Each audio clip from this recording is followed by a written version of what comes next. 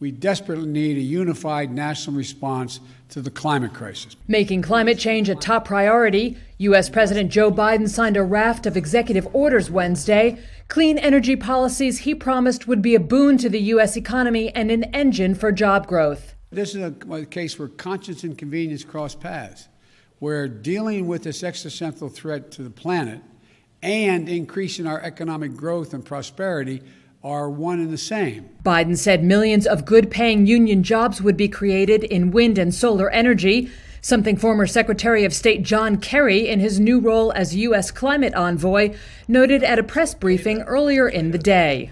You know, you look at the consequences of black lung for a miner, for instance, and measure that against the fastest growing job in the United States before COVID was solar power technician. The same people can do those jobs. Obviously, we have serious differences with China on some very, very important issues. And I am as mindful of that as anybody, having served as Secretary of State and in the Senate.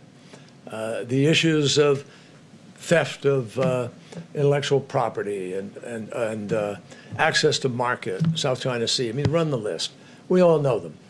Those issues will never be traded for anything that has to do with climate. That's not going to happen. President Biden is very, very clear about the need to address the other issues with China.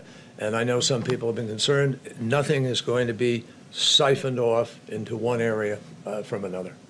Meanwhile, Biden's nominee for Energy Secretary Jennifer Granholm, who spent 8 years as governor of Michigan, the hub of U.S. auto manufacturing, defended the administration's position in her confirmation hearing Wednesday as a way to prevent foreign countries from hijacking U.S. jobs. So we can buy electric car batteries from Asia, or we can make them in America. We can install wind turbines from Denmark, or we can make them in America.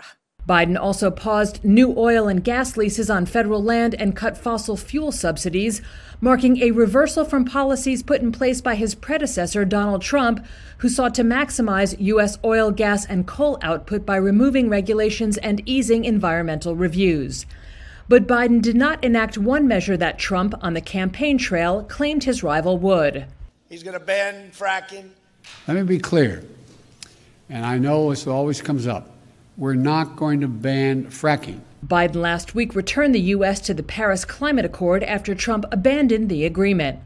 Biden's focus on climate change has cheered international partners and environmental advocates, but has upset big oil, which argues the moves will cost the U.S. millions of jobs and billions of dollars in revenue at a time when the economy can least afford it.